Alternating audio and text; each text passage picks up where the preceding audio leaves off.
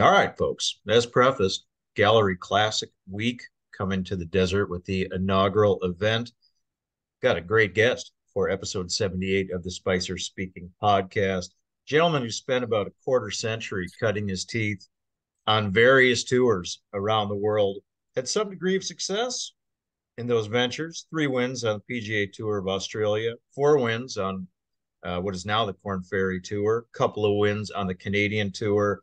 But it wasn't until his venture into PGA Tour Champions that this gentleman really found his groove. Started with the Monday qualifier back in 2021 to segue to a victory before a total explosion last year with 4 wins on PGA Tour Champions, not to mention appearances in a couple of playoffs.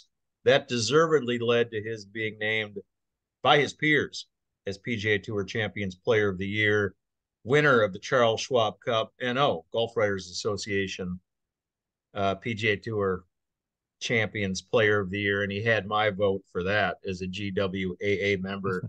All that prefaced by way of New Zealand. Of course, he's here in the desert now. We'll welcome Stephen Alker to the Spicer Speaking podcast. Hello, Stephen. How you doing this morning? Thank you for having me. And you've done your homework there too. I'm impressed. If nothing else, I try to do some adroit research and at least have that down, my man. But all that Good all stuff. that prefaced from last year, it was what others have described, and I know you've been asked about this a lot, but just a pretty unbelievable career renaissance. What you Yeah, authored last year. Have you kind of caught your breath from all that success from last season? yeah.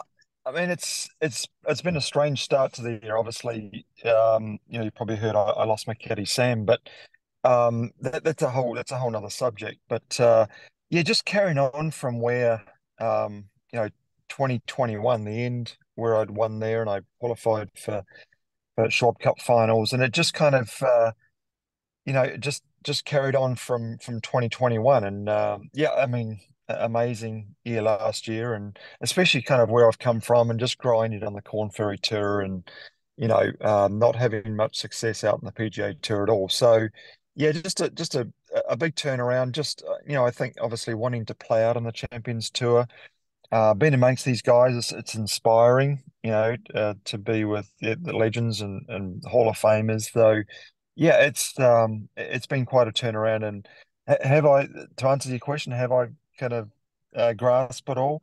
Um, Probably not really, to be honest. Still just out here, kind of focused on trying to win some tournaments and compete with these guys. Try and keep up with Bernard Langer. He's still going strong.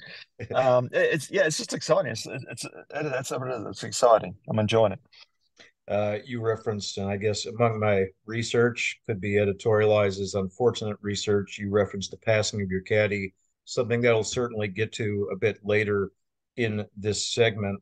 Sticking with the golf course for now, Stephen. I mean, you referenced Bernhard Langer, no shortage of other playing competitors that you faced off with over the years, whether in your stints on the PGA Tour, whether in your time on the what was then the European Tour, now the DP World Tour. But it wasn't until the Champions Tour that you were not only able Mm. to catch these guys, but you were basically able to dominate them. What happened? What changed? How did you do it? Yeah, yeah. I mean, just a combination of things. I mean, lots of people have asked me that question. What turned it all around? And obviously, as I said, wanting to be out here, wanting to play, that's huge. And still wanting to compete. My age, kind of what I've been through, and not having the success I wanted, and still grinding with the young guys. So that was a large part, and obviously, support from family to keep going, stick at it. That was another thing, and then just fitness was a big thing as well. Just to get into shape, into good golf shape, and I've gone from one of the probably shorter hitters out on the Corn Ferry Tour, and now I'm kind of in the top 15, top 20 hitters out here. So I've got enough length to play the courses and be very competitive. That's showed. So yeah, you can't really put just your finger on one thing. It's a combination of things, and as I said, been inspired and really been excited to play. That's been huge as well. You referenced staying in shape. You referenced the fitness. Anything particular that you're doing? Got a fit listenership here on the Spicer Speaking podcast. How are you staying in shape? What in particular have you done to keep your body so fit? In particular, I just got some direction, to be honest. I just got a guy who really kind of screened me and got me where I needed to, like the right stuff to work on, got me pointed in the right direction, and got golf strong and just got stronger as well. And obviously getting older, as we get older, we lose that muscle mass, and it's just maintaining. It's very hard to gain when you get to our age. So it's maintaining, and then obviously having strong golf muscles, and I'm changing out my routine, my program consistently 6 to 8 weeks. So it's always fresh, it's always new, working on stuff that I need to as to how my body is right now in the moment, and and that's helped a big deal. And then obviously recovery, there's all those things. So it's actually, my program is longer than it used to be, Okay. just for preparation and warm down and all that sort of stuff. So, A but couple of it's been things. fun. It's been fun. It's been fun to watch as well. Yeah. And a couple of things you additionally referenced, Stephen, was your distance. I mean, in 2023, there is no shortage of distance anymore on the PGA Tour Champions. There are a lot of guys that still hit it over 300. Tour Oh average is yeah. around 380. One thing I've read about you, I wanted to clarify. Do you hit the ball as far or farther as you did upwards of 20 years ago? I think so.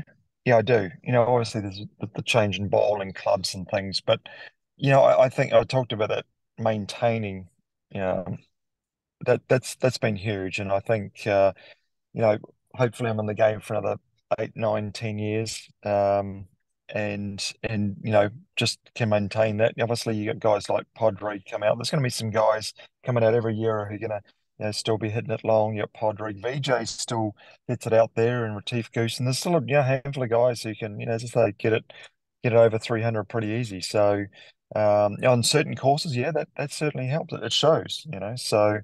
If I can just as I said, maintain and stay strong. Yeah, that's huge out here. Talk about a little of the vibe on the PGA Tour Champions. It's a tour rather Mm, that I've had pleasure to cover a lot in the past. The former 3M Championship back in the Twin Cities before it became the 3N Open. Now on the PGA Tour, as a Minnesota native, I used to cover that previous event a lot. And it's interesting, Stephen, in that the vibe on PGA Tour Champions, it can be relaxed. There's a lot of chatter and fan interaction, a lot more smiles, hmm not as serious as we see here for the American Express stop on the PGA Tour, where these guys are playing for $1 million. Not as serious as we've come accustomed to in 51 years of a former LPGA major at Mission Yeah. Hills Country Club. But at the same time, come Sunday or the back nine on Sunday in PGA Tour Champions, it's just as serious as it gets with those other tours. How do you enjoy or how do you balance that kind of little more laid back vibe, but also when it's time to flip the switch and get serious? Yeah, I like it. I've always been quite a serious, intense golfer, if you like, and there's that nice balance, as you put it, of the serious and the not so serious, and it just kind of feels, you've only got 80 guys out here, 78 guys playing every week, and it's kind of feels like more of a family out here, more of a connected group. Of what we're trying to do, trying to promote the game, and we're showcasing um, you know golfers our age, but not trying to be too serious and have a lot of fan interaction. There's a lot of social media stuff we do out here as well. So yeah, that's been an exciting part of it for me, to be honest, just to kind of loosen up and try some new things and interact a little bit more. But as you say, come the stretch and Sunday you're in the heat. Yeah, it's all go. It's you want to try and get the W. So um, it's been fun. That's the only way I can describe it. Is just been fun, and to get to know the guys better too. Because I've played on the PGA Tour and the Corn Ferry, and as you say, it's a little more intense and you don't get to know the guys as well. And I feel like um, at this stage of their careers, the Hall of Famers and the big guns have kind of loosened up a little bit in their old age. And I mean that in the nicest possible way. Yeah. They're just more approachable. I've been, um, they've been fantastic just approaching these guys and trying to pick their brain a little bit and talk about their previous careers and events they played and asking questions like about the President's Cup and the Ryder Cup and stuff like that. It's really cool, and I never kind of got into that side so much when I was on the playing the bigger tours. So yeah, that's been exciting too, and get to know the guys a little bit better. As a reference or a reference again to how you got here. When I see a career like yours and your season last year was so inspiring, Stephen. I find Oh, thank you. empathy in that. I mean, in the career path that this isn't about me, but the career path that I have chosen as a writer and a broadcaster. I've been doing it. You and I are not dissimilar in age. Been doing it for a while. There's no shortage of bumps in the road. There are no shortage of people Sure. along the way who have told me, maybe you should quit, man. Maybe you should go do this instead. This is hard. Maybe you should go to law school. I mean, I had people over the Yeah. years tell me to kind of throw in the towel a lot of times. And like yourself, you experienced some pretty serious bumps in the road in your playing career. I watched a couple of videos, one in particular of you speaking with your wife, and there was some serious emotion and a reference to Team Elker. And I believe you have that on your golf bag. You Hmm. must have some serious familial support to have stuck with the game through some of those low times to get where you are today. Oh, absolutely. I mean, that's key, and not just me. Everybody out here has gone through some hardship and just grinding and personal stuff. I mean, it just that's just life. So, from where I've come and got to, yeah, you kind of look back and you kind of need to look back, I think, and go, gee, I'm glad I did this and I should have done that. And you kind of learn from that and hopefully, teach your kids something um, and just grow as a person. So for me, I've been very fortunate just to have a great support with my wife and my kids. To be out there traveling with me, still supporting me. My wife was the one to get told me get out there, get going, go and qualify. Let's start rolling. And I'm like, well, I'm in an iron, and should I do this? Should I do this one? Should I do that one? She said, no, let's go. And after 25 years of marriage, hell, I mean, not many, not many wives would say go out, get out on the golf course and get your ass in the gear and go and play and have some fun and try and see what it's all about. So that was the plan.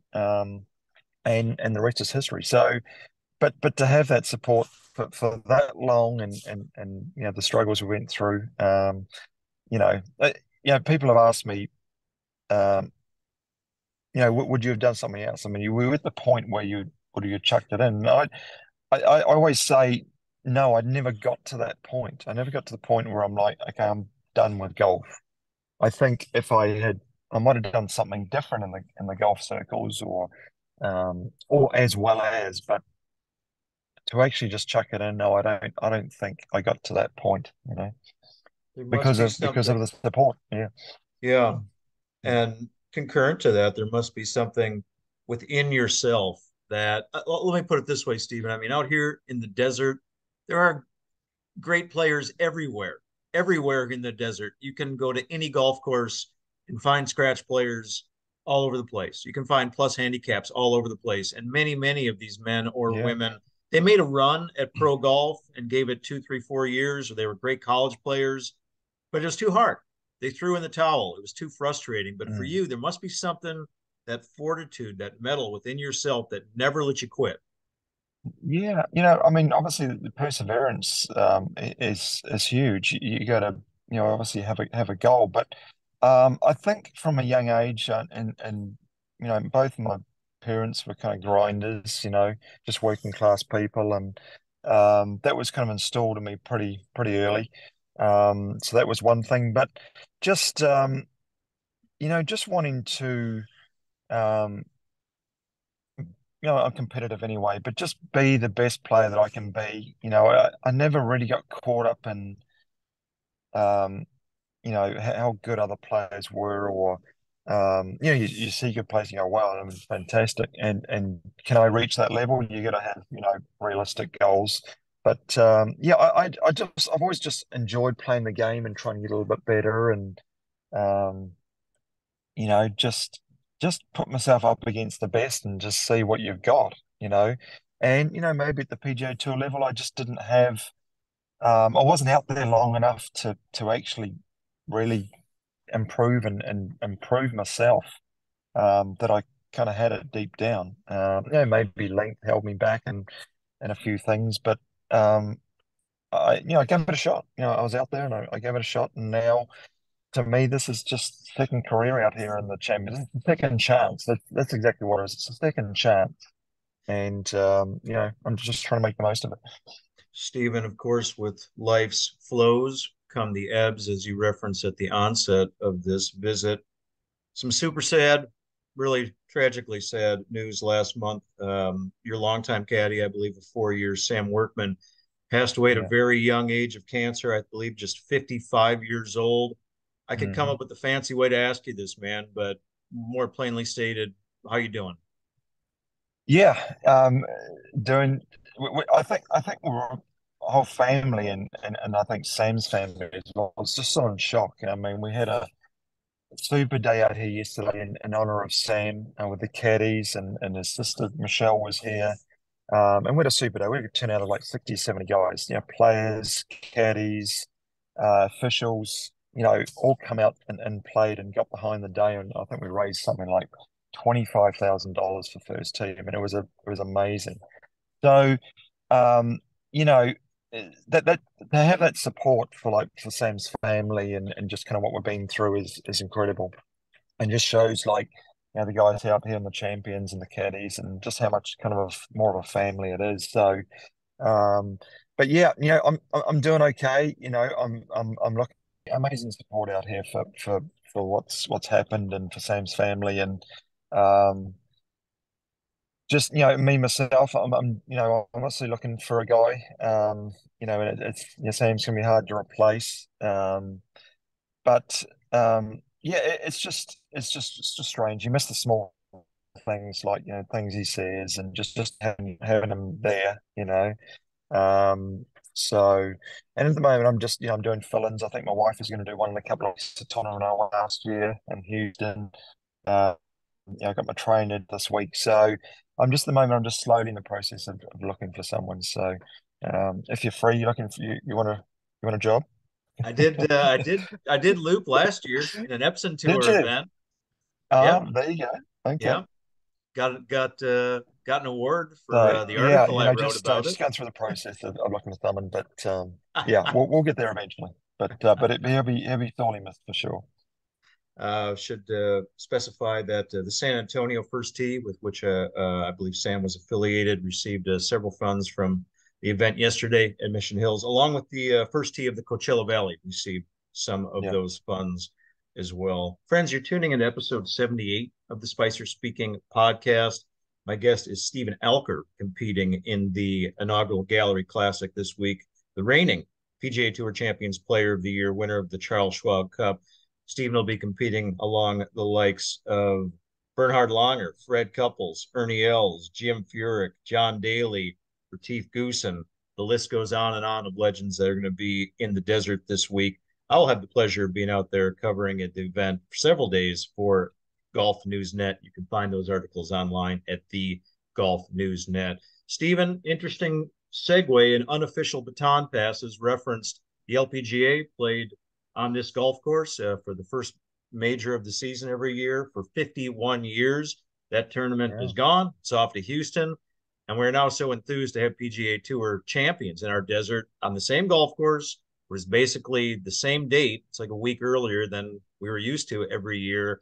One of the questions that was asked a lot at the media day and has been asked in recent months is how many players in your field of, I want to say, 78 have you ever played this golf course before? Previous to yesterday, had you ever played the Dinosaur Tournament course before? No, I hadn't personally. So I just got to see a little bit of it yesterday driving around. But not probably not too many. Maybe the guys in Arizona out there have played it. I know Freddie has lived in this area and maybe still does, I think. Yep. He probably has. There's a few guys, but yeah, I don't know what percentage have played it, but probably not that many. So first time golf course, it might be, a little different. We got I think there's some new tees out there and kind of stretch it out a little bit for us. But yeah, it looks good. It looks in great shape. I mean, it's probably one of the better conditioned courses we'll play all year. People that have watched or covered or follow or attended the event for better part of a half century. I mean, we're so used to watching how the ladies played this course and we got used to where balls would end up and what approaches would look like and where pin placements were. People out here Yeah. very schooled on how this golf course played. I know just one round in the books for you, but did you get a sense of the nuance of this golf course? That's how I always felt that it played, that there is some pretty distinct nuance to this course. Yeah, there is. It kind of surprised me, like the rolling fairways. You're kind of heading into over little humps and hills, and the lines off the tee. You got to get a good line to actually hit some fairways. So that's kind of what I noticed. And then the greens are kind of subtly surprisingly Yeah. slopey in places. So yeah, it's just, I mean, I liked it, what I saw yesterday. I mean, I didn't play every hole. I just played a few shots for guys here and there. They're playing a shamble, so I kind of help groups out now and again if I could. But yeah, no, I liked it. It was playing pretty firm. Obviously, with the rain this morning, it'll soften things up, but it was playing firmish. So that's always good when we get a firmer golf course. Did you get a sense, and this has been some of the compare and contrast with how the ladies played it or the ladies scored? And sometimes on PGA Tour Champions, we see easier courses or easier course setups. We're in the 54 hole events. Guys are chasing 20 under. And we saw like last week at the Hogue Classic at Newport Beach CC, where it may be chasing 10 under or 12 under. To me, it's just kind of a guess. We don't know exactly what's going to happen. This kind of feels like a 12, 13, 14, 15 under kind of event. I don't know if you got a sense of that yesterday, what the scoring might be like. Yeah, kind of hard to say. I mean, obviously, if we get a couple of days of rain, might soften things up because the greens were quite firm yesterday. Um, Kind of hard to say. I mean, par fives are doable, so it's going to be huge. Kind of hard to say. Yeah, if you, I think, you could be right. Kind of that 500 a day, 15 under would probably be a good target.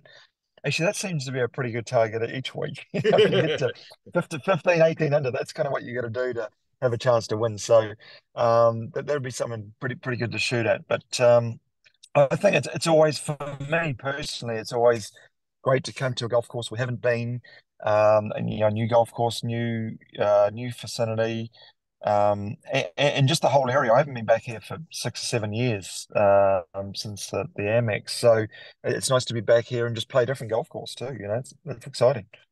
I'll ask you lastly today, Stephen. Are you pals with fellow Kiwi Lydia Ko? No, I don't know Lydia very well, to be honest. I mean, we've messaged on Instagram or whatever it is, a little bit about our success, but I met her once down in New Zealand. She was playing in the Pro-Am at New Zealand Open. This was years ago. So no, our paths don't cross very often, but she's huge down in New Zealand. I mean, just the following down there and what she's done. I mean, it's pretty amazing. It's pretty neat. And we've got another golfer. Actually, we nearly took out three order of merit titles last year. Ryan Fox was like, geez, only a few strokes away from taking the title on the European DP World Tour. So yeah, that would have been super special. But two to three's not bad. Well, maybe you should renew that Instagram exchange with Lydia Ko in that she won our event back in 2016, back when it was the A&A Right. Inspiration. And then in 2021, fired a final round 62, lowest round ever in a final round for an LPGA major. she had a shot at making a run at a 60 on that Sunday. She ended up parring the par five home hole, but just an incredible round. So maybe get in touch with Yeah. Lydia and pick her Yeah, brain a some little bit. vibes.